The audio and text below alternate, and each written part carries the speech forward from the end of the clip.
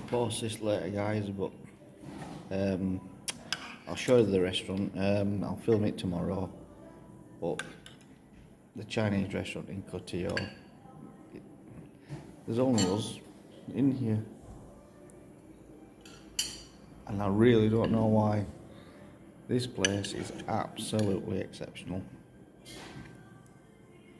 So yeah, I would recommend it. We've got bowls, we've had duck, there's crispy duck, there's a family thing. It's got prawns, chicken, egg fried rice. We've had this is a Chinese type bread, which is excellent.